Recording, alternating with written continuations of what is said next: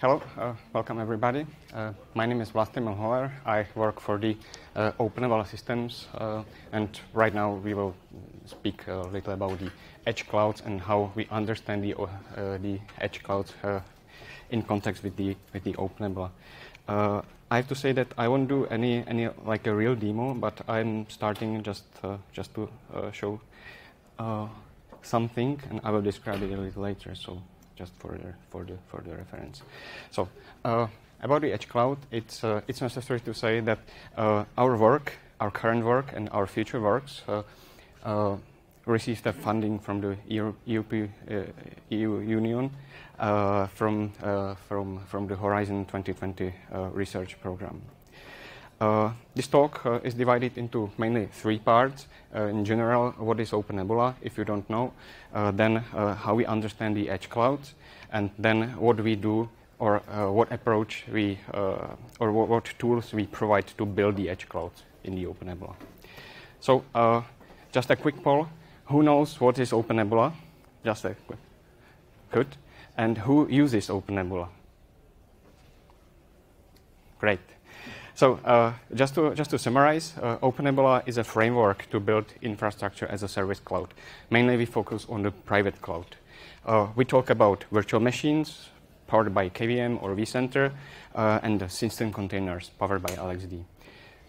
We support various cloud deployment architectures, but mainly what we focus on is on-premises private cloud.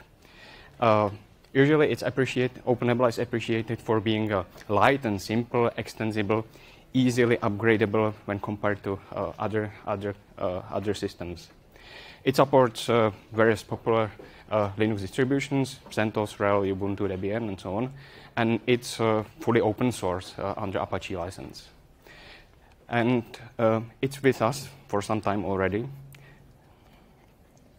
This is how it looks like from the perspective of the graphical control interface. A list of virtual machines. At the top, a list of buttons. You can control reboot and power off, distro, and these kind of stuff. If you want to see all the features, there is a discover page which lists them. If you want to try the OpenNebula, there is a really cool tool written in a shell called Mini1, which simply configures all the OpenNebula, like a front-end part and the hypervisor part, on a single selected node. Simply creates some kind of evaluation or testing or maybe development environment.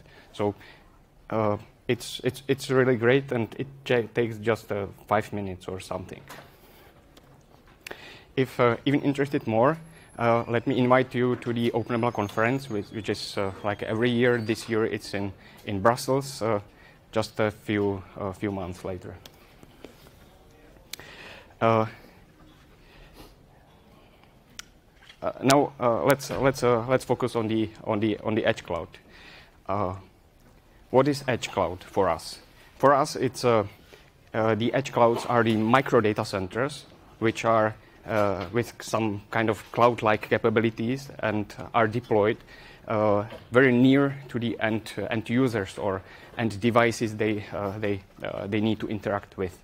So the benefits are to provide lower latencies, provide like new features which this lower latencies allows. Probably some preprocessing can happen in the edge cloud, so the data which are sent to the central cloud are much lower, or there can be a need due to some security or privacy reasons. But everything is not just a green or good. There are some limitations. Limitations comes with a limited offer of the hardware or software we can use in the edge, and there are also some risks, potential data loss or maintenance overhead, and so on. But from the perspective of the OpenNebula, edge clouds are very similar, or should be very similar to the on-premises cloud, which is on the left side. So the main difference is we can expect there will be much more such smaller clouds, and they will have kind of dynamic nature. They can be created dynamically, destroyed at any time we need. So they are kind of ephemeral. they are also restricted and kind of limited. From the implementation perspective, we talk about the infrastructure edge. So that's the part of the edge which is powerful enough to run like a more demanding computation and so on. Our aim is to take the technology we are using for the on-premises cloud, or the KVMs, LXD, VXLANs, and all these building parts, and just move it to the edge cloud. Of course, with help of some specialized drivers and in a form which is like designed to run in the edge cloud. We very much rely on the existence of a bare metal cloud. So OpenNebula never installed the physical hosts, operating system, and these kind of things, and it won't do. So we expect there is some service provider which manages the infrastructure and is able to give us or give users the resources which can be used to build the edge cloud. The second important part is automation. Everything is automated. On bare metal cloud, we don't care that much. It's the provider's duty, but on the host level, everything is automated. Hypervisor is installed, operating system is configured to run as part of like a virtualization cluster. And it's good to say that the only thing we do is just take all the great open source tools we have, distributions, hypervisors, and so on, and put it together to build open source edge cloud. So to summarize, the OpenNebula edge clouds are just limited OpenNebula virtualization clusters you might be running already on premises. They are deployed on infrastructure of some third party. They are managed fully automatically, and I've introduced this kind of buzzword, infrastructure service in infrastructure service. Because when you are running virtualization cluster on premises, everything is kind of okay for you. You have hosts under full control, you have storage, you have network, and choose your addresses. So you don't have any problems. But if you have to deploy the similar virtualization cluster on some third-party infrastructure, probably hosts are also okay, storage as well. But when it comes to networking, we can expect there will be some limitations introduced by the provider. And regarding the IP addresses, there definitely will be some restrictions. So these two things, network things, are kind of challenging parts we have experienced. From the network perspective, it's very environment specific because various providers introduces some various features, like a dedicated VLANs for you, but also some limitations, like a no multicast support. So the solution or the approach we have to take is introduce some kind of common virtual network model, which is able to work no matter on independently on the provider. So we are using the overlay network, VXLANs, but we don't rely on the multicasts. So it's just for the unicast only environment. The more complicated thing is the IP addressing. In case of private addressing, maybe we don't care because we have our overlay network and we can do anything and nobody cares except us.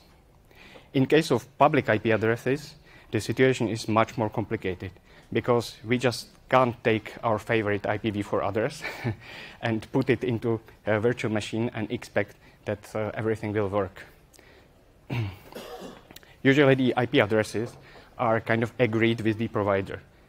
You ask the provider for some pool and they give you some addresses back.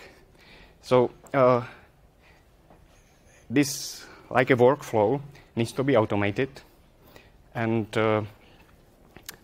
in case of edge clouds, it's automated through some kind of IP management drivers, which exactly comes to the provider and tells, give me some IP addresses. So that's just one part of the problem. The another part of the problem is that you have some IP addresses, but usually you need to notify the provider when you want to use the IP address on the selected host, so that he updates the routing or something to get the traffic to the right place. So about the IP addresses, two problems there. The conclusion from this part is simple. If you take some existing infrastructure as a service framework and try to run it within different or maybe the same infrastructure as a service, you can expect the things to work without problems. Now about the provisioning. About the provisioning and how do we build these clouds. OpenNebula comes with a set of specialized tool drivers and configurations, which simply talks to the providers and builds all the cloud just like with a single command run. Mainly we target on the edge clouds, but possibly it doesn't have to be only edge clouds. So once again, it's a oneprovision tool which manages the whole life cycle of this edge cloud. It's command line only. Then we have some kind of integration drivers. It's good to say that when some like a third party or provider selected, there needs to be two kind of drivers. One driver which is able to allocate some hosts from the provider or release the host back, and the other thing that is mentioned, IP management integration driver, let's say. And of course, we have hosts with base operating system. We have some addresses, IP addresses. Then the missing part is to configure the hosts so that they can be part of OpenNebula cluster. So the last part is like a configuration playbooks and rules for the reference architectures. That's what user or cloud administrator usually gets. But he has to do something. He has to write some provision descriptor which exactly specifies what provider to choose, what are the credentials for the provider, what hardware configuration to use for the machines, what to create inside the OpenNebula, what data stores, virtual networks, and so on, and also how to configure the hosts inside. This is created by the infrastructure administrator, and the process is, the high-level process is as simple as displayed here. So basically, prepare the descriptor, pass it to the tool, wait 10-15 minutes, and you will get an independent virtualization cluster at the edge. Management features of this tool are like a very simple, very limited. It can create an edge cluster and destroy the edge cluster, and the other options are more host focused, power off, reboot, resume, and so on. So to summarize the current state, we have an integration, I would say a good integration with the packet provider, and we have some partial integration with the EC2. We have a tool, I will show it a little later, hopefully, which can deploy the cloud. It's more like an advanced tool.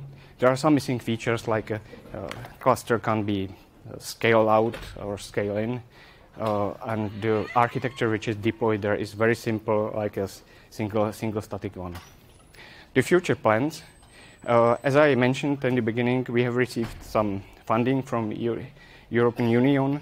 The idea is to take what we have and build from that some like easy to use edge cloud solution, which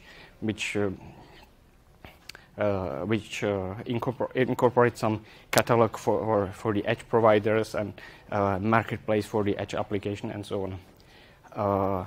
Mainly that means that we will get new integration drivers for new providers. We will get new features like a cluster scaling or cluster update. The work in progress is a support for lightweight virtual machine monitors, like a firecracker, and caching data stores, and possibly cross-locations networking.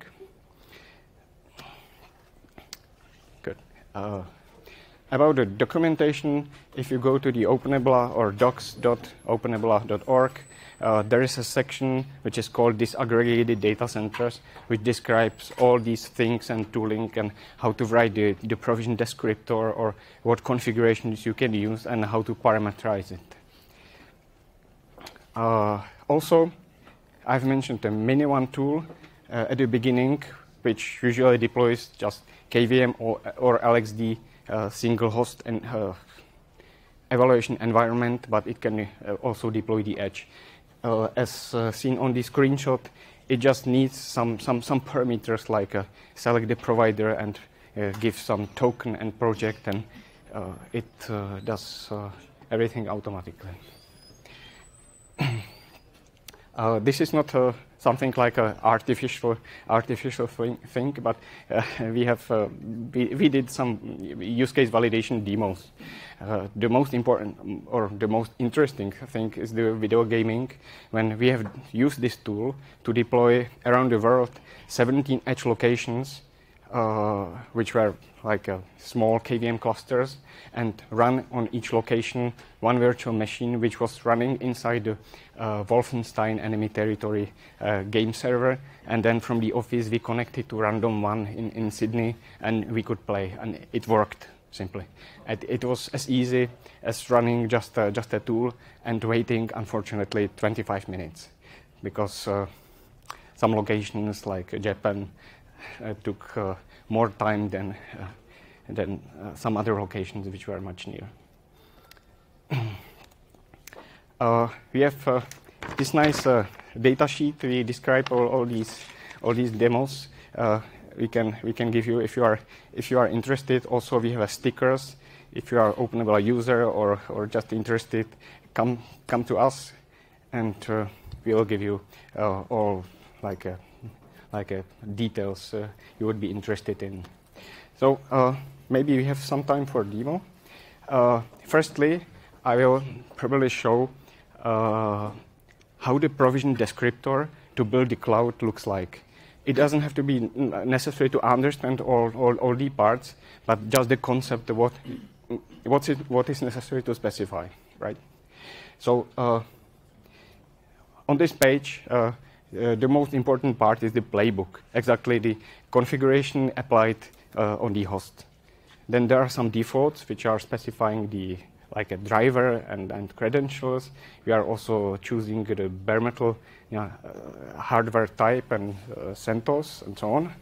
But in the next part, we just list what host and the number we want to deploy.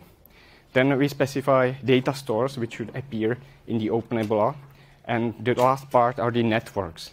Exactly, this is the thing which creates the public IP network with the IPAM packet driver, and it requests two IP addresses, two IPv4 addresses from the provider. And there are some private networks. So basically, this is enough. And I've started this provision command before I started the presentation, and you can see it took 20 minutes. 12 minutes to deploy 2 hosts, to deploy 3 virtual networks, and some data stores. Maybe I can try to start some virtual machine. I have to do some like a workaround.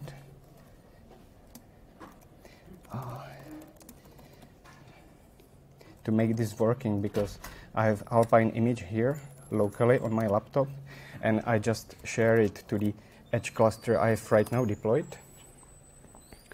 And I go to the OpenNebula. I'll make it a little smaller. Yeah, I'm finishing. And the thing is that I will run this Alpine Linux on the edge cluster I have right now deployed. It would run as is. The interesting part is the networking. So I will specify a host-only network, not to break it, and I will give it an alias for the public networking. So maybe I can try 2 virtual machines.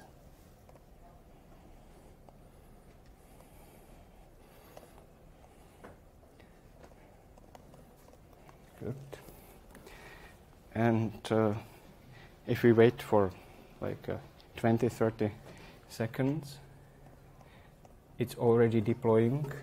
We can check what is the host exactly. Okay. We can't check, but trust me, it's a packet hosted machine in Amsterdam. Yeah, maybe I can show the packet dashboard. It was updated, so you can see this is the FOSDEM node 7577, which is exactly what is in here.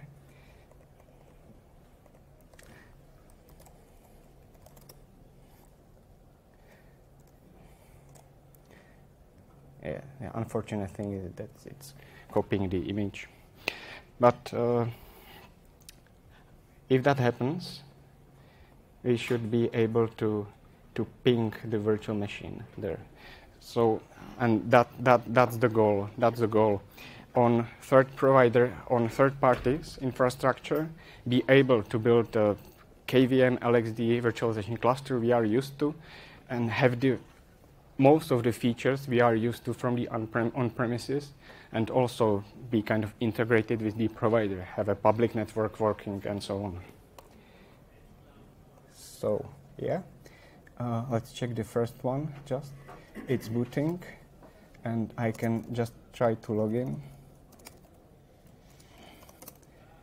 Wow, I could log in there. I can check the ifconfig, and I can see the private address, which is assigned inside, is the very same. It's 0.3 address. And trust me that it's the Alpine Linux I just deployed. I can see uptime 0 minutes. So that's it. The very last thing I will show is that the way I've created this virtualization cluster in just 12 minutes, I can destroy this cluster the very same way. I just need to remove the hack I did previously. I'm trying to list the provisions, delete it, and it won't work right now because we have running virtual machines there. But I can ask it to clean up, and it simply terminates the virtual machines, both. And when it's done, it cancels the hosts and releases the IP addresses back to the provider. Let's check. There are no hosts. And we can check the packet that everything was released. They are not updating it, and here's nothing. So, as said, we have this data sheet here describing the use cases and plans. You can talk to us if you are interested. Also, we have stickers. Please come to us.